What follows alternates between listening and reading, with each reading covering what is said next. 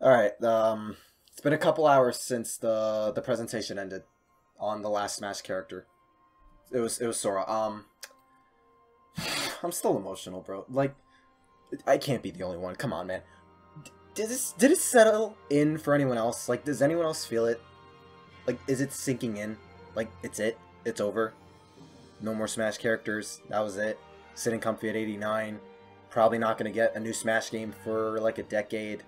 Like, I've said all this in the video I just uploaded yesterday before this presentation, but like, oh my god, it's like sitting in. It's sitting in, bro.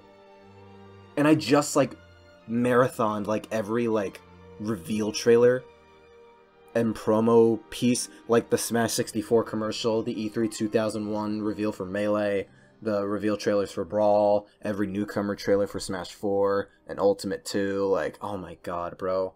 Oh my god. All right, let me talk about Sora real quick.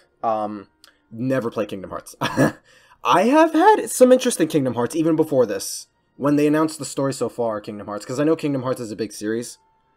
I wanted to get it, I just never got around to doing it. I'm aware it's a video game series of like these characters that go through basically famous Disney and Pixar films. And as far as Sora in Smash, Sakurai said he was the most popular character in the ballot. I could probably believe that. He's been in a bleh. I'm literally like mixing a lot of emotions and thoughts right now. Freaking, he's been in consistent talks with like character speculation for over half a decade. I feel like people were talking about him since way back in Smash 4, not even just with Ultimate or the DLC. Like, he is up there with K. Rool, Ridley, Banjo-Kazooie, like one of those impossible yet like very popular, very wanted picks, right? Like, Sora's always been in that talk. And even though I've never been like, I never played the games, I've never been a fan of it, I know a lot of people were really hoping for Sora. And like, this was one of those patterns that could have broke. It did break with this one. Like, I didn't think we were gonna get another square character. It wasn't even with Sora specifically. Like, we got Sephiroth almost a year ago in the same Fighters Pass. And like, it's that pattern. Like, oh, a company gets like one character per Fighters Pass, because like, there was one with Sephiroth in 2, Hero in 1, Banjo in 1, Steve in 2. It was a pattern. It was one of those patterns. But I acknowledge that like, yeah, it could easily break, because like we've had a lot of those break. The spirits deconfirm, the me costume thing, other stuff too, the third-party stuff. It's another one of those patterns Sakurai's just like, ha, you stupid. But it was mainly that, because like I didn't think Disney would have been that big of an obstacle with Sora, because like Kingdom Hearts, it focuses a lot on the Disney and Pixar aspects, like those IPs and whatnot, sure. But like, there's still a lot of human characters that Sora runs around with. Like, even I know that. I don't know their names, but I know there's a lot of human characters in there. And they could have just banked off that, and that's basically what they did with this. There's almost no direct reference or nod to Disney itself besides the little Mickey Mouse keychain on the keyblade. The keychain. Oh boy. Whew. And yeah, like I feel like that was the most common one, like Disney being stingy, not just Square Enix. But, dog, they put a lot of Marvel characters in Fortnite. They put Wreck-It Ralph in a Sonic racing game. I do not think Disney would have been that big of an obstacle for putting Sora in Smash. And lo and behold, he was the very last character. He was what revived... Oh my god. Let me talk about... Oh my god, the trailer too. The trailer was so good. Colors weave into a spire of flame. The Smash logo. Everyone's standing there. And it's cinders and everyone's a trophy. Distant sparks... Call to a past still unnamed, that little ember on the ground that Mario picks up, bear this torch against the cold of the night, throwing that little spark in the dark, and search your soul and we reawaken the undying light. Dude, Life Flight, for all we know, could have been, like, directly referencing Sora and Kingdom Hearts specifically. Like, did anyone piece that together or see that Twitter post? Like, they have to have planned this shit way far back, because he said, oh, Sora was the most popular character in the fighter ballot. Like, I'm willing to bet they said, you know what, we'll make DLC for this game in the middle of development. And they said whenever we get to the point where there's one last character, it would be Sora. Like, they have to have planned this shit for a long-ass time by now. And, oh my god, it felt like one of those impossible picks because of, like, all the reasons I said. Mainly for me with the pattern, but most people because of Disney. And now, We got another one of those impossible characters in the game. I'm no Kingdom Hearts fan, again, by any means. I've never played the games. I don't have any personal attachment to it. But, like, I have that attachment to Smash and Smash fans. And Smash fans having that attachment to Kingdom Hearts. Him being that big-ass request, like K-Rool, like Ridley and Banjo. So, like, I'm still very happy that fans got exactly what they wanted with Sora. And I'm really happy it's another one of those. Oh, my God. And it's just cool too, because like Kingdom Hearts itself is another crossover series. Technically, this is another tie. This is another tie between Disney and Nintendo. I'm rambling right now because oh my god, I have so many thoughts on this. Because like watching that trailer hit so hard because it started with the first Ultimate trailer with the giant Flaming Smash logo, Inkling being like jaw dropped, just like in the first trailer back in 2018, and it ends on that, and then just all the characters there in that void, in that Smash logo, and then like that, like I don't know that song, but that heavenly music that plays when Mario throws Mario wields the Keyblade. I don't know what lore surrounds that Keyblade other than I think probably like unlocking different worlds and dimensions or something like that. I don't know, but that song hit, and then seeing the cast, oh my god. Like, to me, it felt like that trailer cemented how legendary of an event Smash is. Not just as a crossover, not just as a game, but also an event. And this event has technically been going on for, like, almost a decade. I don't want to repeat too much what I uploaded literally 24 hours ago, but oh my god, bro, I love this series. Like, that trailer, that whole reveal just re-cemented how much I love this series, how much I love Smash Brothers, bro. Starting way back in Melee, and like the design of the whole game and all those items and like the modes and whatnot, all the characters. If originally it was just like, oh, Mario and Pikachu in the same game?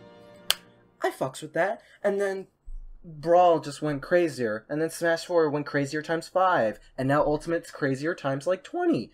Like, oh my god, bro.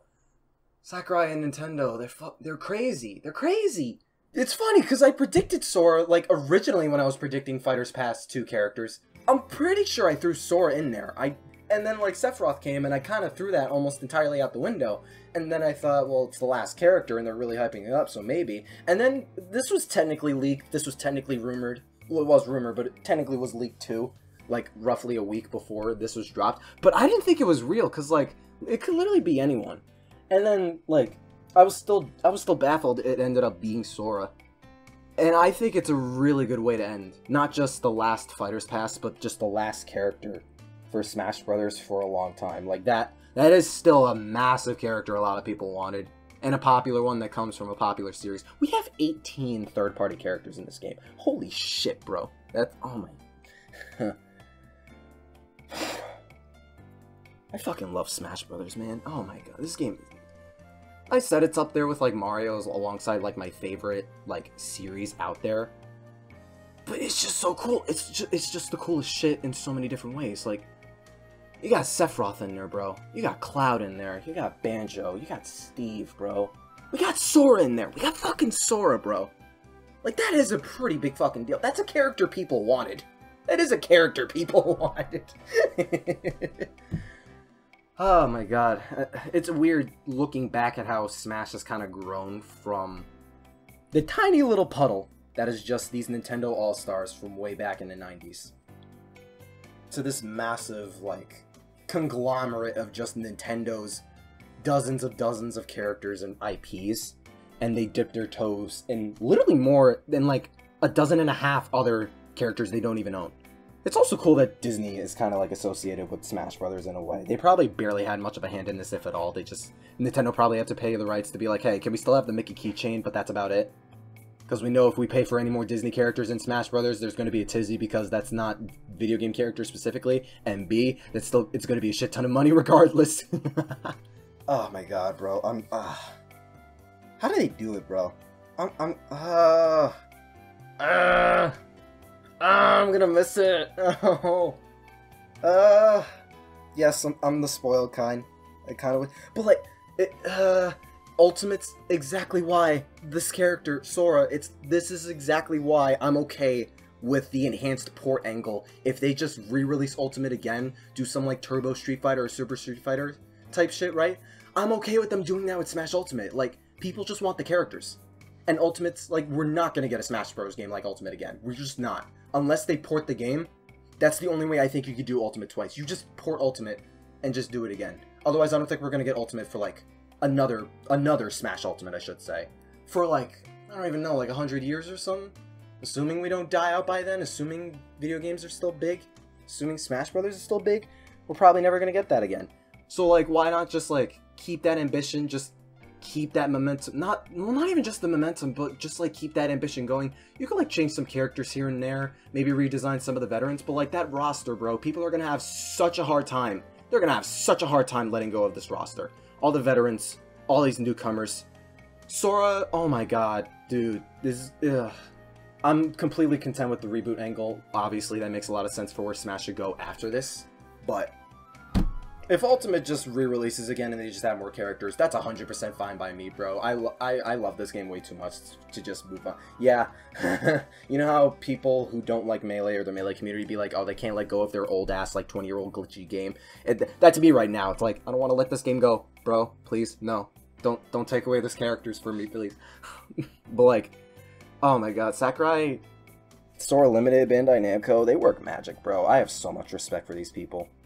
They keep making, like, impossible, like, requests possible, answering these, like, dream picks, giving these people these dream characters so many times. But even with that, like, even if you have, like, lesser, like, not as popular picks, Min Byleth, Pyramithra, other first parties, or, like, lesser third parties, like, Terry was still big, don't get me wrong, but, like, compared to, like, Street Fighter, King of Fighters isn't as big as that. But, like, it just adds so much to the crossover. It just adds more content, more characters, more worlds, more games. It's just cool to me. And personally, I love Min, bro. I literally made the character. So, like, even just looking back on all these trailers, even with, like, the characters you wouldn't like, it feels so bittersweet, man. It just reminds you how big Smash is as an event. Not just a crossover. That's been beaten to death. I don't want to beat too hard. It's like, oh, you should be grateful and all that. But, like, if you're not a fan of Sora, if you're not a fan of some of the characters in these games, that's completely fine. Like, I fucking love this game, bro. I fucking love Smash Brothers so fucking much. It's not even funny. It's not even funny. And so many people have so much passion for these characters, for this series itself. Casually, competitively. Like, it's just such a great thing to see. It's the hype with Smash Brothers. It is that event, like, bringing all these characters together, bringing all these communities together to celebrate this ginormous crossover in gaming history. Like, it's beautiful, man. Like, oh my god. Going back to the CGI trailers, watching those makes me want to figure out how to model and animate shit. I'm not gonna lie. I have Blender and other programs downloaded, but, like, oh, I know that would take me, like, months, probably years to get down right. But, oh my god. It's probably gonna be forever till we get a new Smash game. I'll say, like, 7 to 10 years. 7 to 10 years we'll probably get a new Smash game. Because, like, it took us 7 years to get Brawl, 7 years to get Smash 4 as well. The only times we got a Smash game really quick was, like, Melee came out less than 2 years after 64 did, and Ultimate was, like, basically the same thing once Smash 4's DLC ended. And it's weird, because I had this, like, melancholy, bittersweet feeling. This, like, passionate feeling of how much I adore and, like, respect Smash Brothers and Sakurai. I had this feeling back in Smash 4, because I genuinely didn't think we were going to get a new Smash game on Switch for, like, a good while, because Smash 4 was still brand new. Smash 4 finished its DLC, like, a year before the Switch came out. It was only a 2-year gap. It was only a 2-year gap, basically, and then, like, once they gave us that trailer, I'm like, oh my god, we're going through this all over again. Like, I say that like I was dreading it, but, like, no, dog, I fucking love this series. Of course I'm gonna be fucking excited. Like, you got Mario in there. You got, like, all these crazy-ass characters. Oh my god. And the trailers, too. The trailers were just so good, bro. The Rosalina one blew me away. The Palutena one was utterly fucking beautiful. The K-Rool one was sick. The Incineroar one was fun. The fucking Sephiroth one was cool. Clouds. Greninjas. Oh my god, bro. My heart. My heart. My heart. It's hurting. I'm missing this, bro. I'm really gonna miss that feeling. I'm really gonna miss that feeling of looking forward to those characters. Looking forward to that new Smash game. Obviously, we're gonna get a new Smash game, but, like, it's not gonna be for a while. It's, like, almost 9 out of 10, like, 95%. Guaranteed not gonna come for a really long while. Oh, Smash Bros. At least we have Ultimate to, like, just bask in and enjoy for probably a decade at this point. Competitive scene's in a really good spot too. Sakurai! Such a fucking good developer, bro! Same for Bandai Namco and everyone working on this game. Oh my god, thank you. Oh my god. Smash is so cool. I love Smash Bros. It's such a cool crossover, bro. Even if you have characters that are annoying to fight, or like, why are they here? It's still cool, bro. I'm feeling a weird high right now. I'm feeling a bittersweet high. Oh, Sora's in fucking Smash. That's insane. Oh my god. I kind of want to do more Smash content, right? I've always done Smash content for the past several years. You guys know me for that already, but if you see more Smash, like weird rankings, trailer rankings, newcomer rankings, like a lot of various types of Smash content, do not be surprised. Really want to bask in how much I adore this game. This is probably my favorite Switch game, dude. Like, the trailer really did impact me that much. It really just reinvigorated and, like, reminded me how much I adored Smash Bros. And how much it stuck with me for, like, oh my god, I'm 23, so, like, 18 years? 18? I started with Melee. Maybe 15, because of that one Christmas. I'm rambling! Oh my god, why do you guys watch me if I ramble this much? Holy shit, man. Oh my god. Sakurai, thank you. Nintendo, Bandai Namco, thank you for not just Ultimate, not just all these characters, but just Smash Brothers itself. You've done so much good for this series. You've given us all these crazy-ass modes, some weird-ass adventure modes that, like, really stuck with us all these years. You gave us all these crazy combinations of third-party characters. We have Snake, we have Sonic, we have Pac-Man, Banjo-Kazooie, Cloud, and Sephiroth. Now Sora. Oh my, so many cool characters not even from Nintendo, and we still have a lot of cool-ass characters within Nintendo series. All the main Mario cast, Pit, Palutena and Dark Pit, frickin' Min Min, Donkey Kong with King K. Rool coming back, frickin' the Zelda Triforce Trio. Yeah, actually, yeah, it's a trio, but it is 3 Links and 2 Zeldas. Frickin' all the Kirby characters, dude. Oh my god, bro. I'm sad. I'm going through a thing. I'm going through a grieving process.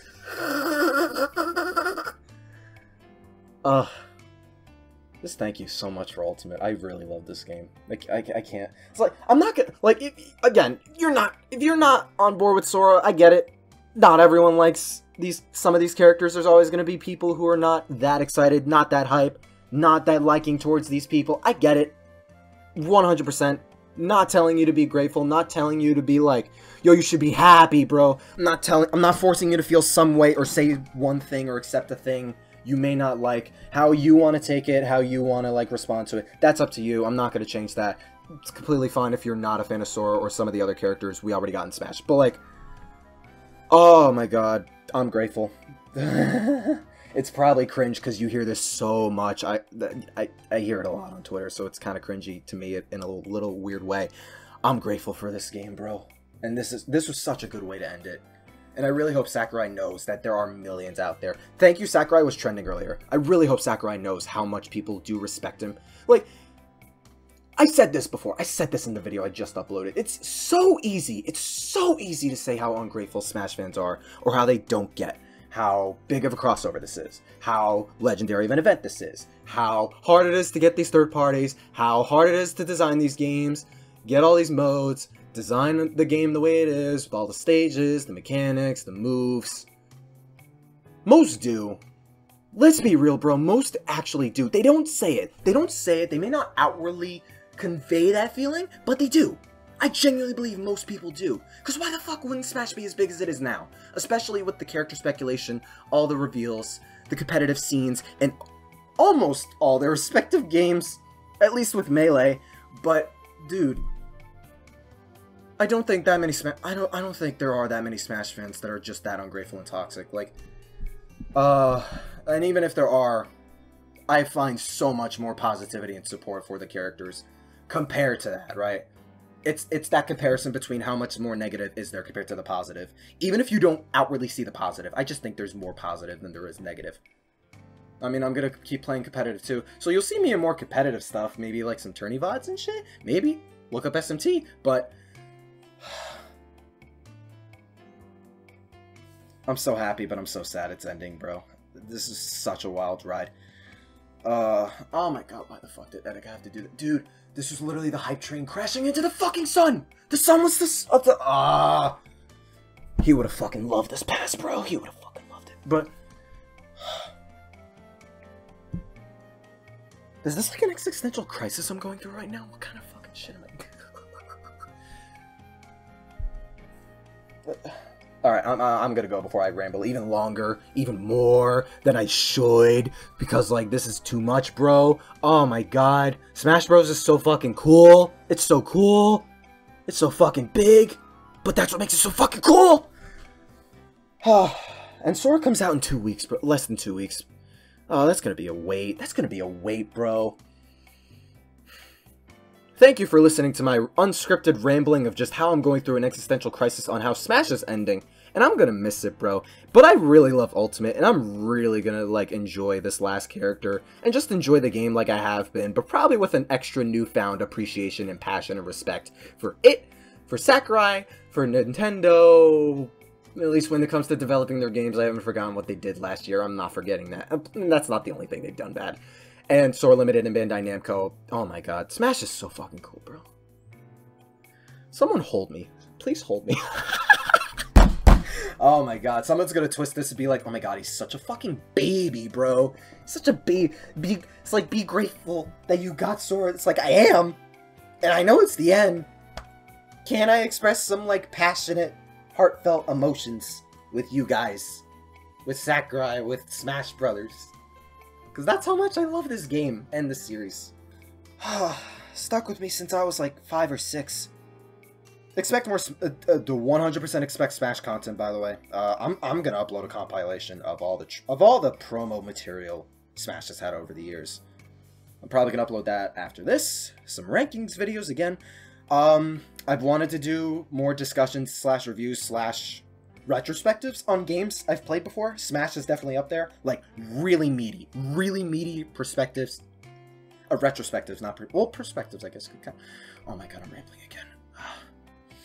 Sora's in Smash, that's so fucking cool. This is the last character. Smash is not gonna, like, be a thing for such a long time. Ultimate's the only game we're gonna get, isn't it? Oh my god. Sakurai, Bandai Namco, Nintendo, and Sora Limited, specifically for the whole Smash series and Smash Ultimate, thank you so fucking much. Y'all did so much good design. Brought us amazing characters. You're goated for a reason. You're respected for a reason, bro. Sakurai's also charismatic as well. It's just, I'm just really grateful for Smash Brothers and Sakurai. It's that cringe thing. It's like, be grateful, but like, I genuinely feel passionate right now, so I just need to like get that out. I need to really get that out. To really get that message across. Hopefully a lot of people are feeling similarly, because like it really is an end of an era. With Iwata passing in 2015, Pokemon and Animal Crossing being handed off to different developers and going in like weird directions. The Switch and how it's being marketed and like all this weird stuff, and now us not getting Smash. Well, Smash being done after being constantly developed for almost 10 years straight. It really is the end of an era. It really is the end of an actual era. I'm not even exaggerating when I say that. And I'm really gonna miss it, man. That's just how it is. I'm happy, but I'm sad. But I'm happy at the same time. Alright, I'm gonna leave you guys. I'm gonna leave you guys alone. Why do you guys sub to me if I ramble this long for like over 20 minutes? Woof. Expect more Smash content. But, yeah. Stay super. 哟，嘿，妹妹，嘿，我来呀！共和大哈哈呀！拉面，嘿，来面，来个面，共和再见呀！哈哈，拉面，酱手面，谢谢。